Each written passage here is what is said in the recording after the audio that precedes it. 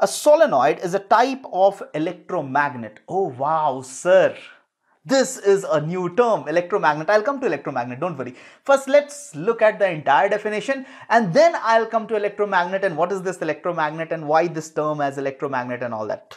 So, a solenoid is a type of electromagnet, the purpose of which is to generate a controlled magnetic field through a coil wound into a tightly packed helix. Oh my God.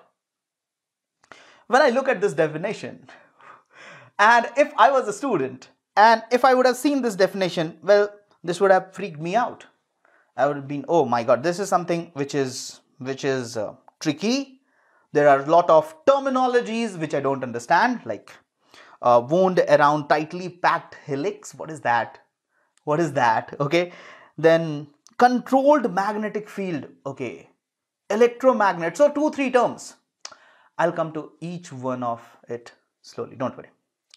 Now, we all have at some point of time experienced a bar magnet. A bar magnet, these are called as permanent magnets. So, they have a definitive property, that is attractive property and repulsive property. So, you know that there are two polarities, correct? These are very basic things that I'm talking about. We know that there is a south pole, there is a north pole.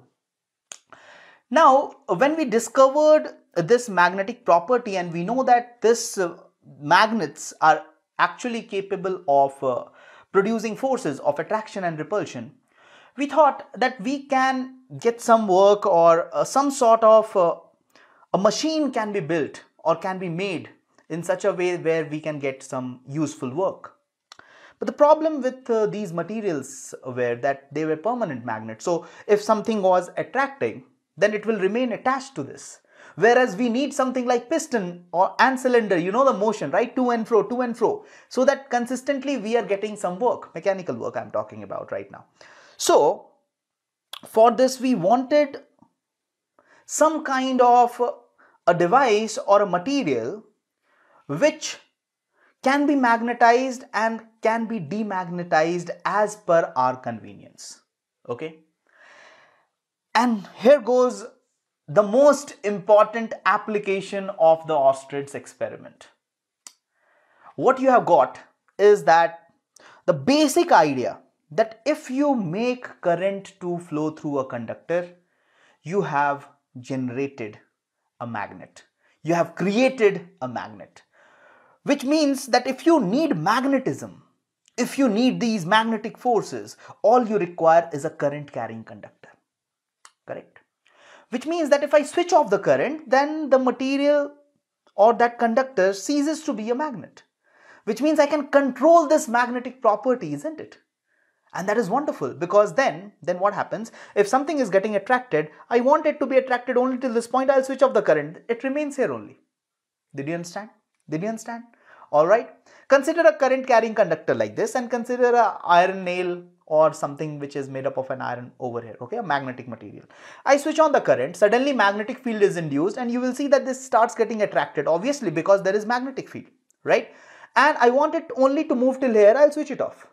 Now I want it to go away, I'll reverse the direction of the current, and if I take a magnet, now if I take a magnet and if this was north pole and through this the current is flowing in such a way, through this conductor the current is flowing in such a way that we know that we can generate these north pole and south pole, so-called north pole and south pole. Obviously we have to see the details of all this as we go forward, okay? So what is an electromagnet is just current carrying conductors whose magnetism can be controlled by making the current flow through it, okay? The current, once it is switched off, it turns back into the normal material that it is, loses its magnetic properties. And if you want to reverse this magnetic property, which means if you want to make the north pole as south pole and south pole as north pole, all you have to do is reverse the direction of the current. So now this is much more controlled, and you know the best example is the motors. The motors that we use, all the electrical motors, they work on this simple principle. This simple principle is the idea behind all the motors. Whether you talk about those motors which are now driving the electrical vehicles, or whether you talk about the motors through which the pumps are driven and you get water from the bottom, right? So wherever you are converting electrical energy to mechanical energy, all right, it is only by this phenomena. So these are called as electromagnets. What is the meaning of electromagnets? Those things through which when pass the current through, they convert themselves in magnets. Correct? They start behaving like magnets. Once the current is switched off, it's normal. Okay. So we wanted really strong magnets. We wanted to create really strong magnets, and that's also one of the most important uses of the solenoid. So how does solenoid actually converts to magnet? How will the field lines look like? Why do we use it as an electromagnet? And how do we use it in motors and all that? How does all this application come into picture? We are going to see all that, okay? But the next term is we can generate a controlled magnetic field. I hope now you understand that how we can generate a controlled magnetic field. If you want a magnetic field, make the current flow through. If you don't want the magnetic field, switch off the current. If you want the magnetic field to reverse its direction, well, make the current flow in opposite direction. That's how you control it. And if you basically want to increase the intensity of magnetic field, and you know that it is directly dependent on the amount of current that is flowing through this wire, increase the current.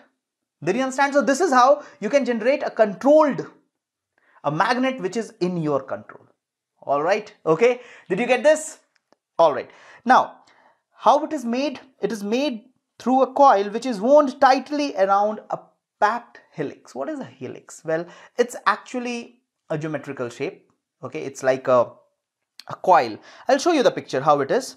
So this is how it looks like, right? We all know springs, right? That is of a helical shape. Okay, so it is of this type, and this base is generally made up of a non-conductor to hold them in place, to hold it together. All right, and these are all helical coils, and this is how you wound it one on the other. Okay, so what about the magnetic properties? We'll talk about the magnetic properties, don't worry. We'll see that how once we start making the current flow through this, they start behaving like a magnet. Yes. Okay, we have also seen that once you make current flow through these, now we'll call it as solenoid. So solenoids, and if you suspend them freely, they always align themselves along north and south direction, which was exactly the same as the directional behavior shown by a bar magnet. Did you get it? So it can be turned into something like a bar magnet, but everything is in our control. Okay, the magnetic field is in our control. The direction also is in our control.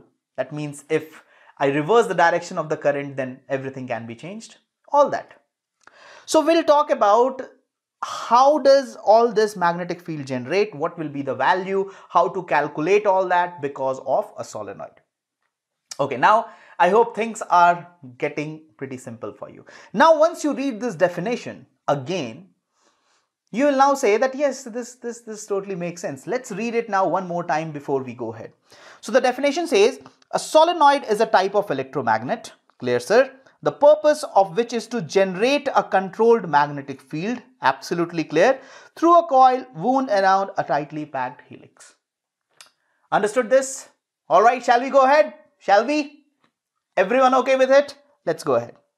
Now, when you talk about a solenoid like this and you connect them across a DC power supply, and you have got one terminal connected to the positive end of the battery, and you know now that the current will be flowing like this, right? The current will be flowing like this, and this generally denotes north and south pole. Okay, so you see that once you connect it, the direction of the magnetic field will be orienting along north and south, and once you have changed the polarity of the battery, then you see that okay, the polarity of this field also changes.